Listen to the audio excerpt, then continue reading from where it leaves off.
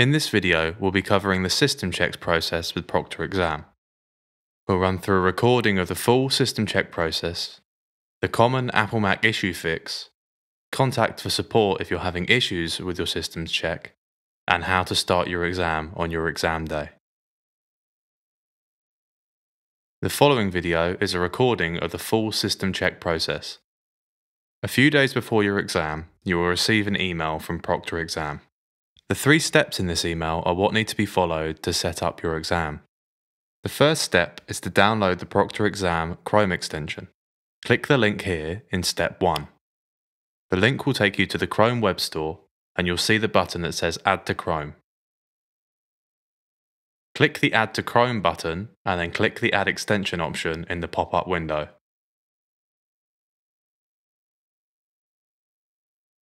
Chrome should now show you that the Proctor exam extension has now been downloaded.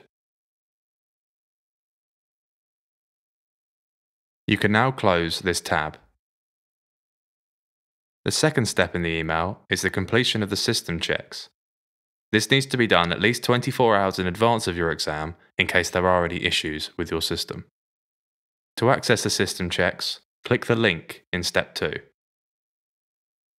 The link will take you to the Proctor exam system check site. You can choose to go through the system check with a translation. However, it is recommended that you do the system check in English. When you're ready to go, click the next button in the center of the screen. Make sure that it is your name displayed in the center of the screen, and then click Start System Test. The first test is of the microphone. It will ask you on screen to say something or make a noise into the microphone on your computer. As you make the noise, the sound bar will move up and down. After a few seconds of making sound, you will move on to the next step. When the microphone is registered, you'll get this option. Now click Next. The next step tests the speakers.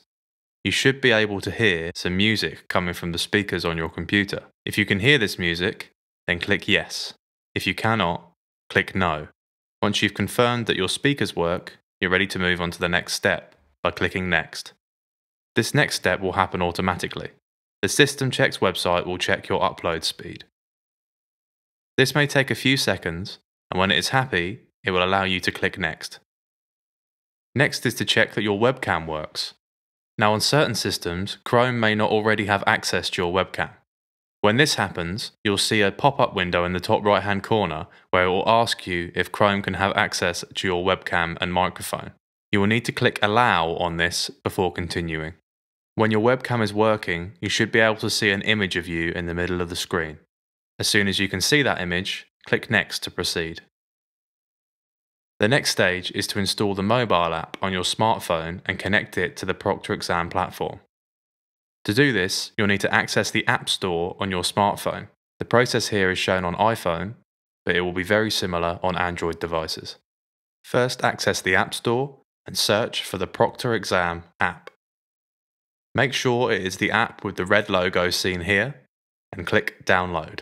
The download button could appear as a button that simply says download or the cloud with the arrow as you've seen here.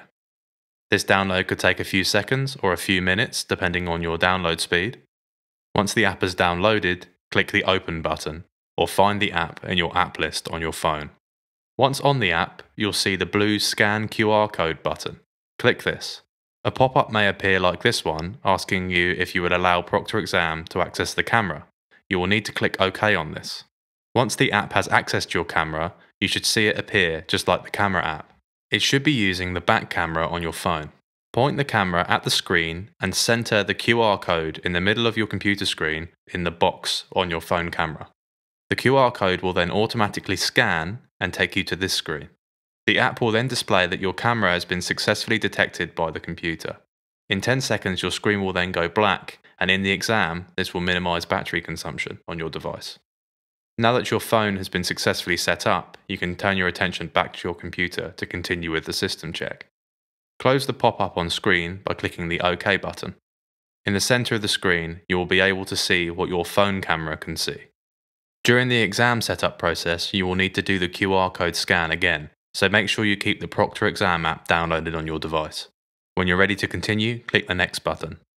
The final part of the process is to do a screen share. The app should automatically produce options for sharing your screen. For most devices, you will only have a single option for sharing the screen. You need to select the one that you're going to be using for the exam. Select this one and then click the Share button. If the screen sharing works, it will display "Great, screen sharing works," and you'll see your screen in the center of the app. Click Next to continue.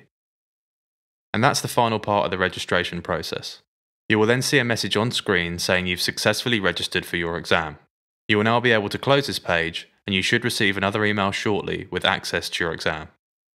Once you have fully completed your system checks, you will now be able to close this window. We're now going to run through an issue that we commonly see with learners who have Apple Macs they're using for their exam. During the process, you may find that the Proctor exam's system checks cannot find your microphone, camera, or the screen share. To fix this, you will need to do the following. Click on the small Apple logo in the top left of your screen. Select System Preferences. In the first bank of options, the final one should be Security and Privacy. Click on this.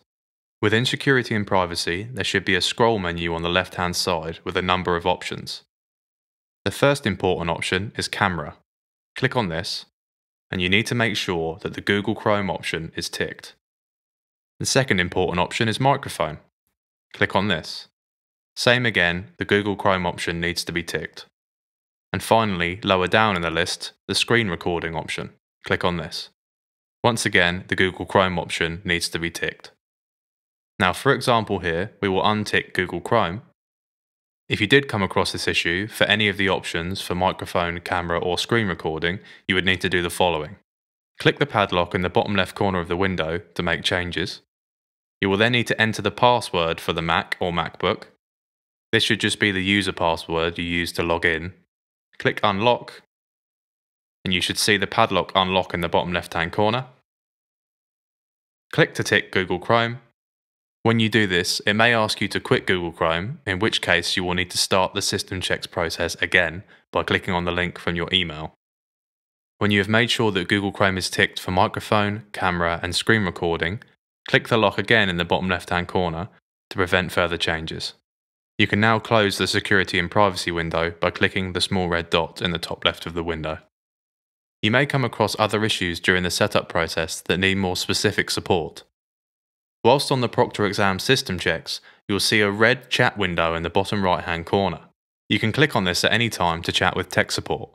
You will need to select an option from the How Can I Help You menu and then click Start Chat to chat with an advisor. You will also see in this chat window that they have a link to their troubleshooting guide. Click on this to see frequently asked questions and common issues that you may come across.